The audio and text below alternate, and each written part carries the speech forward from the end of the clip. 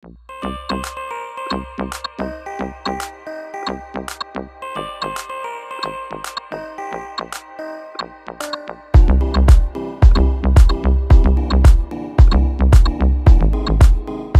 sem skemmtilegast við starfið allt fólkið sem kynnist og þarf að hafa samskipti við á hverjum degi.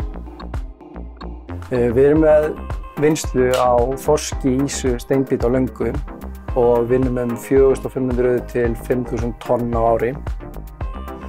Okkar helsta framleiðsla á ferskum og frosnum afurðum en þær eru 70 til 80% af heildinni.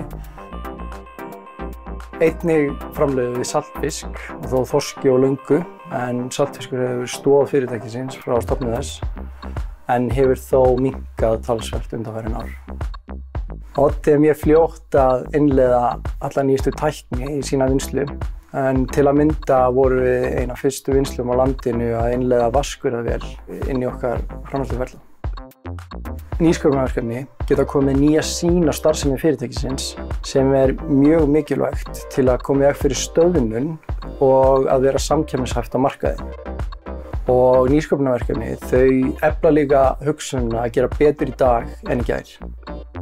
Fyrirtækið starfar á ársgrundvelli með áherslu á stöðugleika í samfélaginu en það eru 70 til 80 manns í vinnu. Það tekur þátt í ýmsum viðburðum og styrkir ýmsa starfsemi á staðnum. Algengasta spurningin sem við fáum í Odda hversu mikið við vinnum í ferskt. Mesti misskilningurinn sem við höfum heyrt fyrirtækið okkar að við vinnum einungis steinbít og saltfisk. Framtíðarsýn fyrirtækisins að auka verðmætasköpun á svæðinu og efla þann uppgang sem hefur verið hér á Vestfjörðum síðastliðin ár og auka störf og þá einna helst þau sem krefjast menntunar, bæði háskóla og iðn.